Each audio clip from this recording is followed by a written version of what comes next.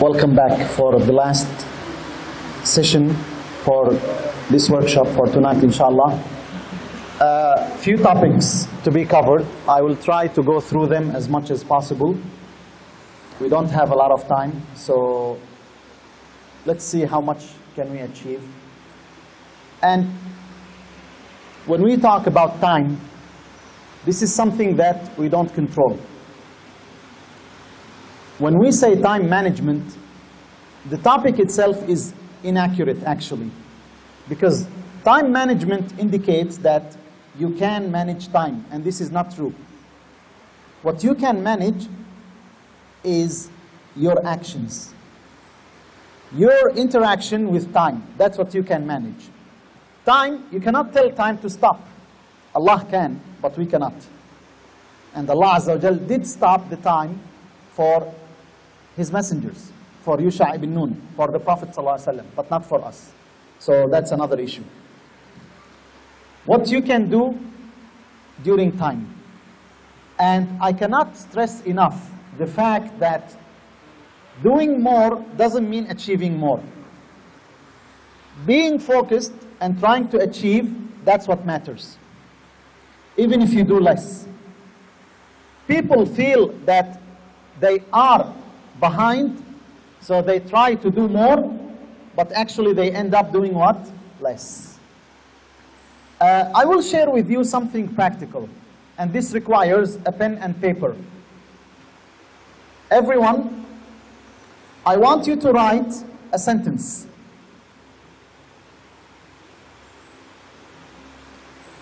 Before you do that, have you been in a situation sometimes when you try to do more than one thing at a time? Yes or no?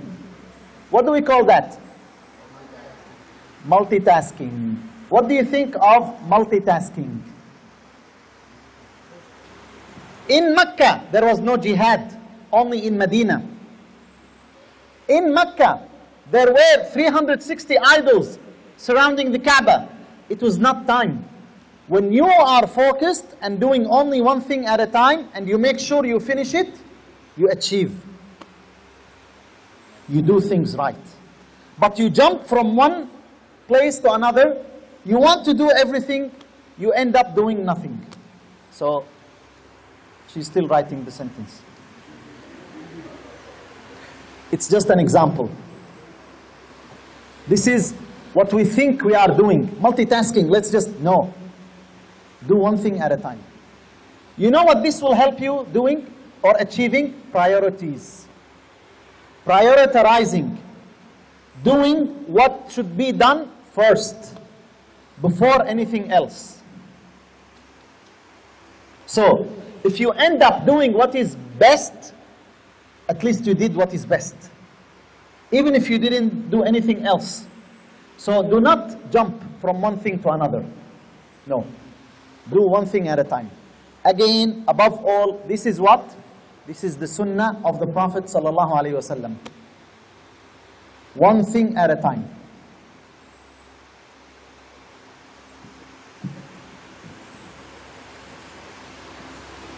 Don't text and drive. That's an example. Okay. Our time is limited. This is one of the assets we have that we will be asked about on the Day of Judgment. So the smart is the one who thinks about what will happen next. How can I generate hasanat even long time after my death? So think about something that will generate hasanat for you even after your death. Plant a seed. You see, the Prophet ﷺ said, إِذَا قَامَتِ السَّاعَةِ وَفِي يَدِ أَحَدُكُمْ فَسِيلَةً فَلْيَغْرِسْهَا. If the final hour were to be established, and one has a small plant, a sapling, the final hour is already established. Will this small plant grow? Will it have time to live and bear fruits? Yes or no?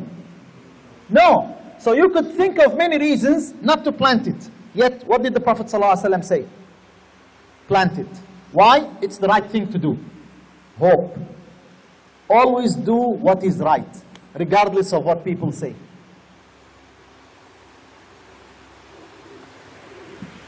We all know the consequences of procrastination.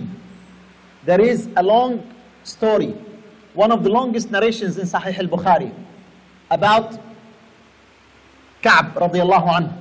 His son, Abdullah ibn Ka'b, he narrates the hadith from his father, Ka'b ibn Zuhair radiallahu anhu, that his father didn't join the Prophet sallallahu alaihi wasallam in the Battle of Tabuk, although he was ready. Why? He just procrastinated until it was too late. You know, this is like what? It's like paying with interest. You don't do what you're supposed to do today, tomorrow you will do it with interest. What's the ruling on interest in Islam? Riba. It's haram. So if you approach time like that, you will use your time efficiently. You received an email. I will read it later. Never ever do that. Now you don't have time. Chances are tomorrow what will happen? You will not have time. Either read it or delete it.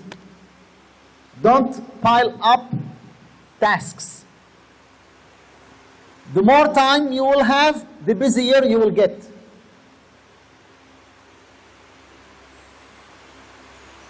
And this works both ways, which means if you don't have enough time to read others' emails, don't write also long emails. Train yourself to be to the point.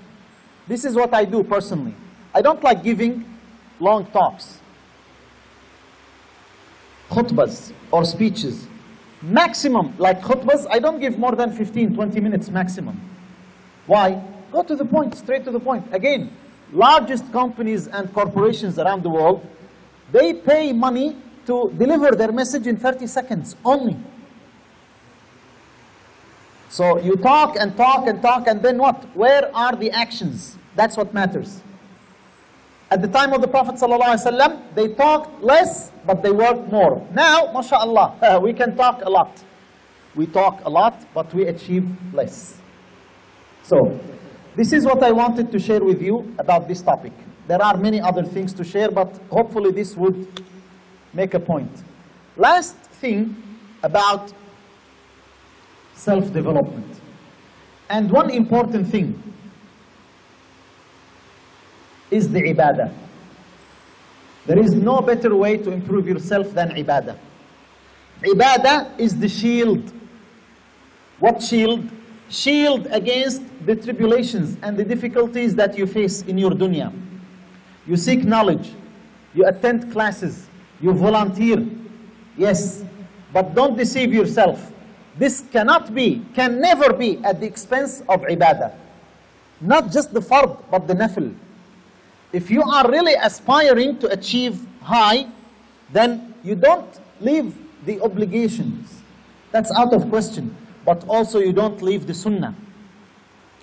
Example, our very gathering, this one. It's adhan time, that's it. What was the sunnah of the Prophet ﷺ? We used to be in dialogue, in communication with the Prophet ﷺ. Once he hears the adhan, as if he doesn't know us. It's time for Allah. Once it is time for Allah, that's it.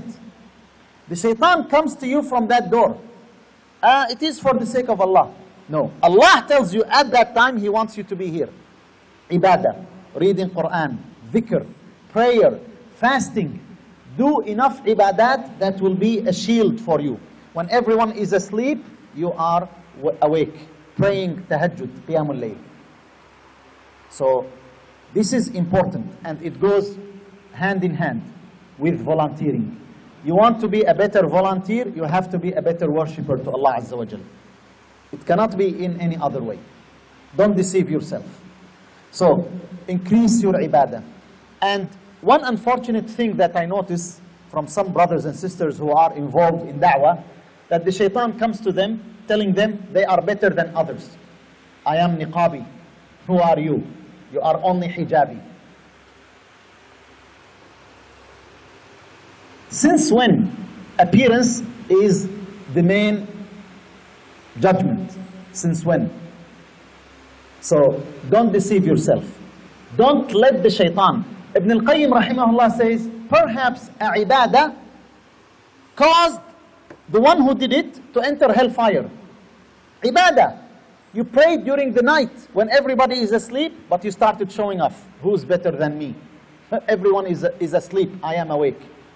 And perhaps a ma'siyah, a sin, caused the one who committed it to enter Jannah, when he felt the heat of it and he repented to Allah Azza wa Jal. So do not deceive yourself. Put things in the right perspective. You did volunteer, alhamdulillah, jazakallah khair, but that's it. Don't think that you are better than others. Don't start showing off. Who are they? I am better than them. That's a killer for people who are involved in da'wah. And I have seen that, subhanallah. So, anytime you have a chance to improve yourself, go ahead. Because you don't know. Maybe this is something that will help you for the sake of Allah. Don't miss on anything, unless you have something better.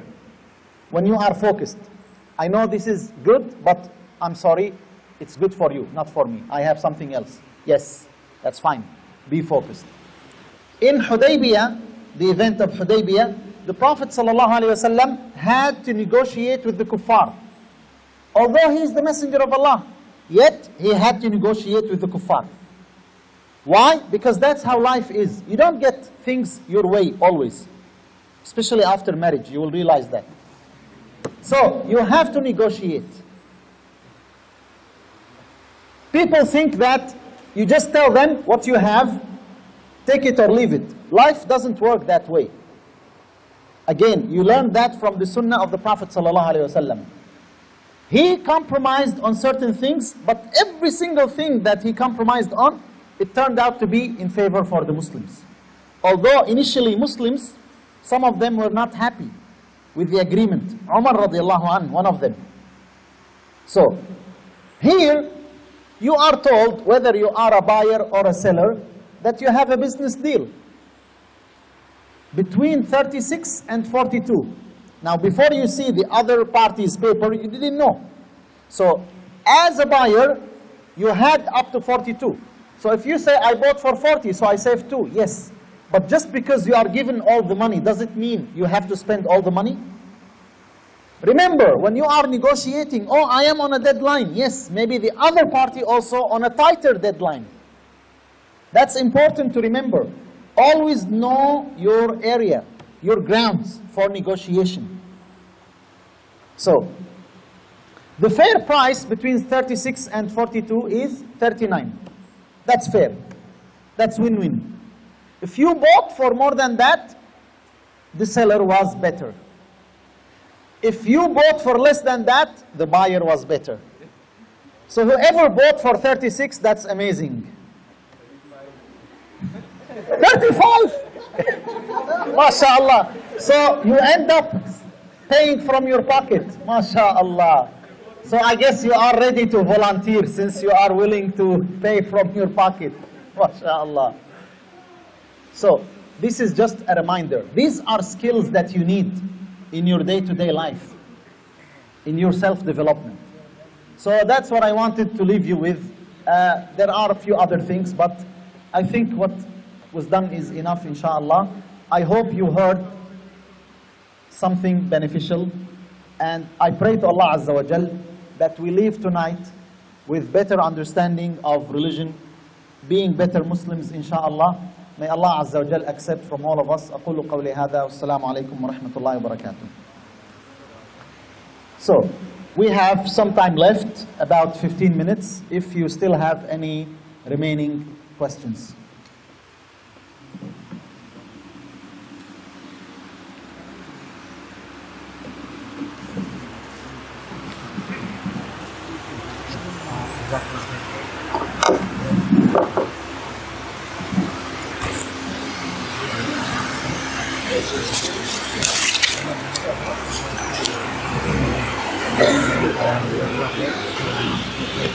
My question is, we are speaking about that we are all volunteering over here.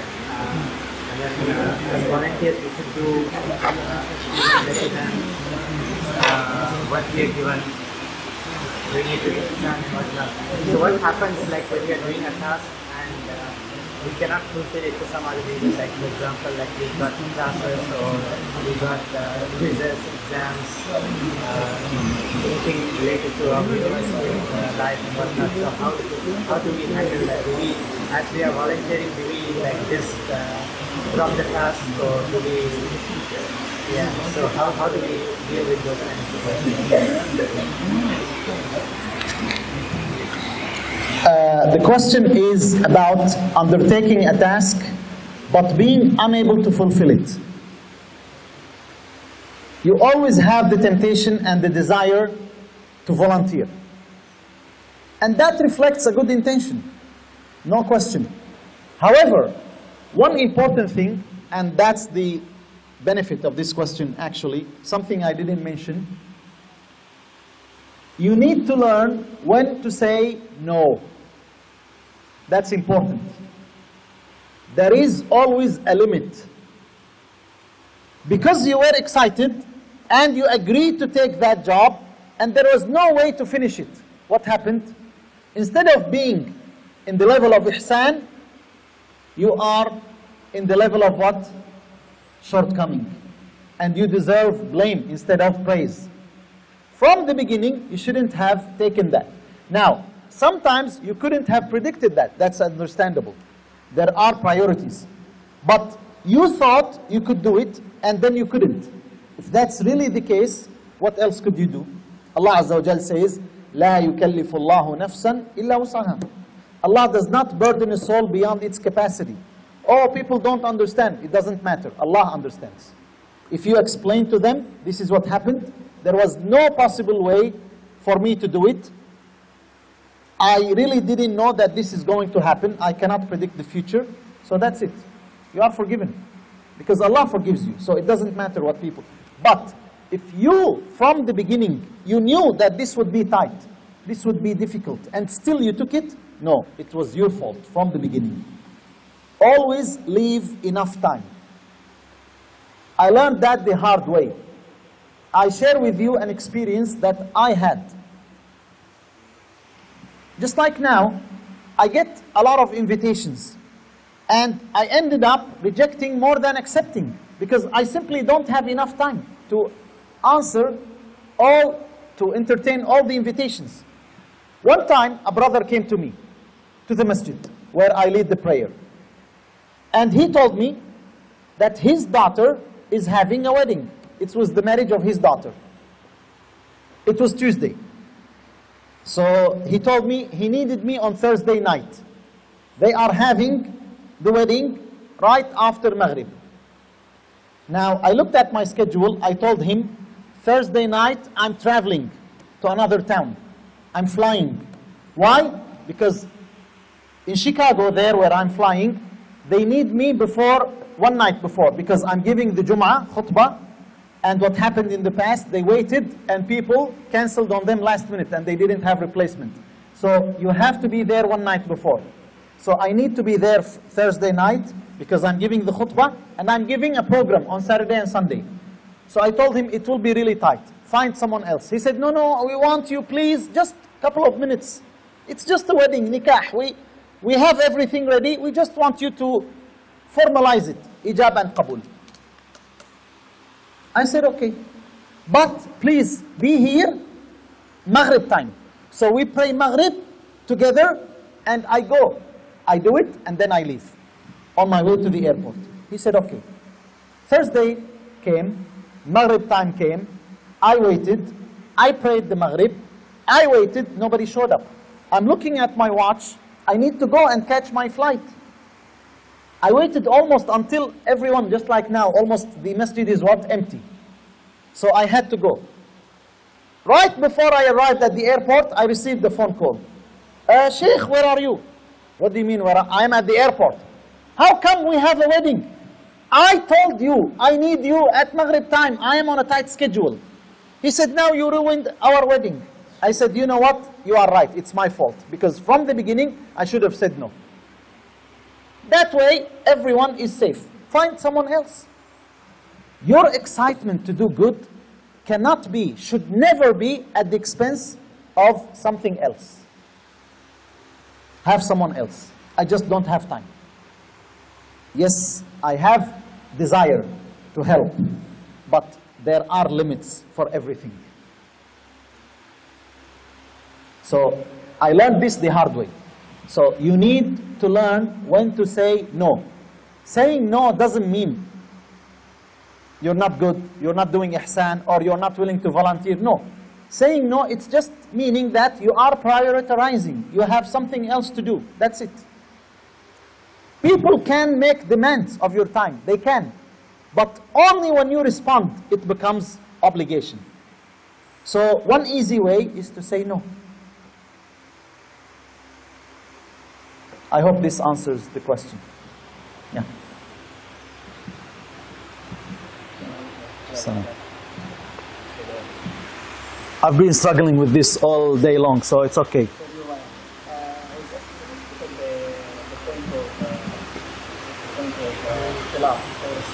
Yes. Men and women. Yeah. When people leave the Islamic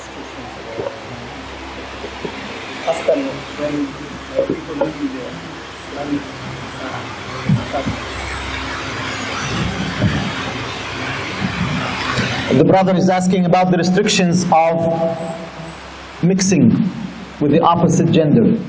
You weren't present at the session, so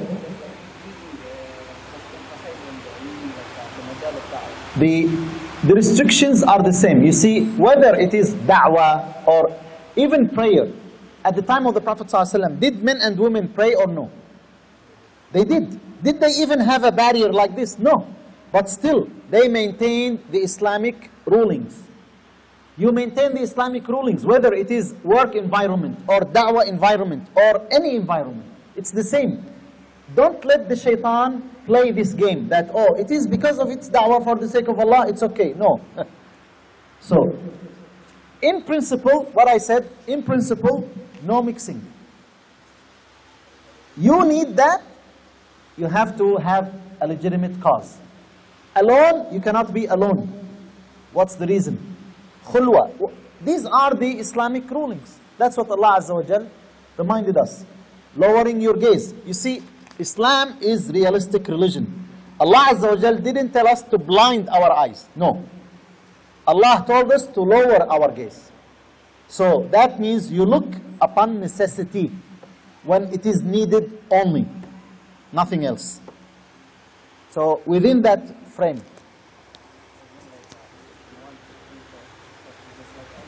That's the umum. It's better. It is said that Imam Shafi'i said, seeking knowledge is better than the nawafil. Could you explain what he meant? Yes. Seeking knowledge, Imam Shafi'i rahimahullah said that, but again, do not let the shaitan deceive you, because that could be also a gateway of the shaitan. Oh, I'm seeking knowledge. What did Imam Shafi'i rahimahullah mean by that? When you seek knowledge, that knowledge would be beneficial to others. Your ibadah, nafil, is for you only. So which one is better? When you benefit others or when you benefit only yourself? When you benefit others. But that can never be at the expense of the essential ibadah.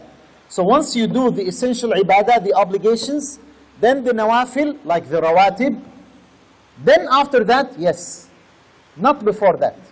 So you cannot say it's Sunnah Maghrib after Maghrib, which the Prophet ﷺ regularly, almost every single day prayed it. I will leave it because there is something else. No. No. After that, yes. Seeking knowledge comes first.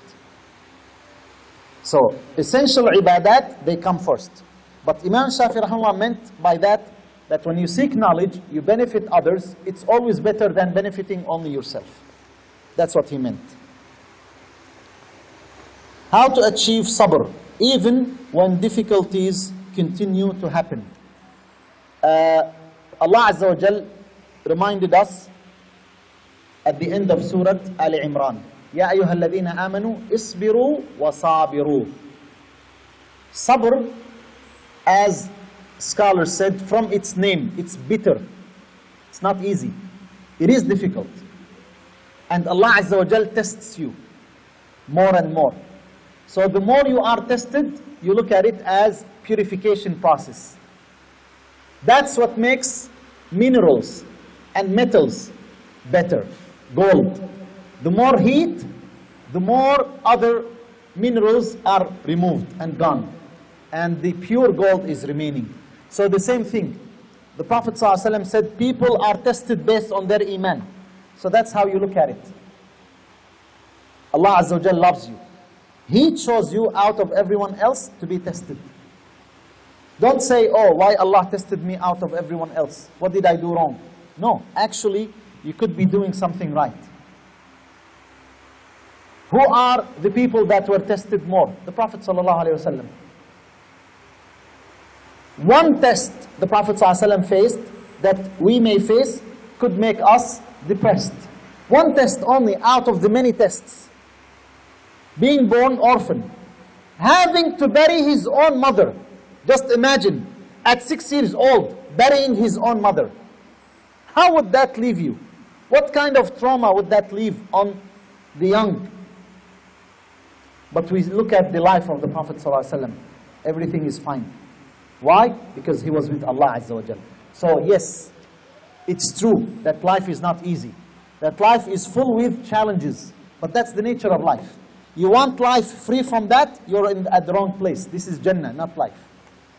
So anytime you face that, you look at it as a filtration process, purification process, to make you stronger and better. Inshallah. Okay. Workers or bosses who are Muslims that do not observe various Muslim genders without thought as to what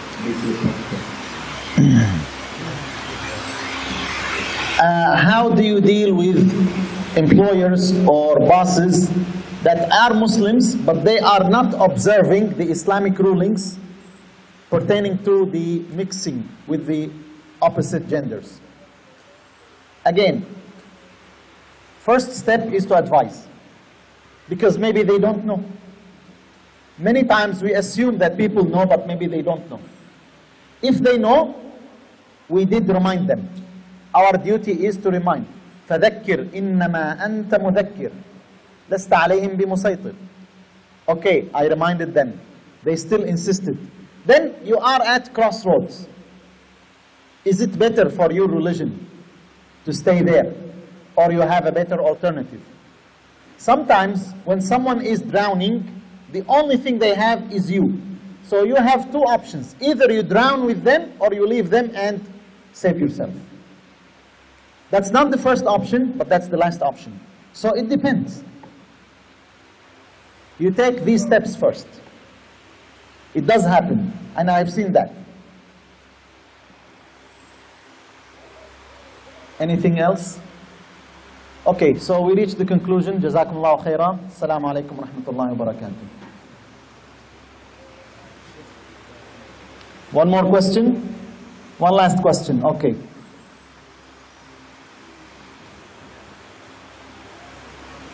Suddenly it's...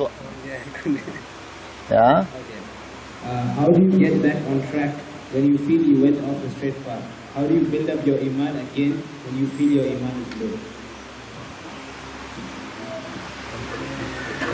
We always ask Allah to guide us. Ihdina as-sirat al-mustaqim. And it is not being guided, but continuing on that guidance. So if you fell off track, how could you go back? Again, as I said, build a strong shield, increase your ibadah. Pray to Allah, dua, achieve miracles. Pray to Allah. Ask Allah to put you back on track. One of the best things that is very rare in our time, having a righteous companion, a righteous friend. Look how the Prophet ﷺ benefited Abu Bakr. And look how Abu Jahl ruined Ubay ibn Khalaf. So having a good companion, that could help a lot.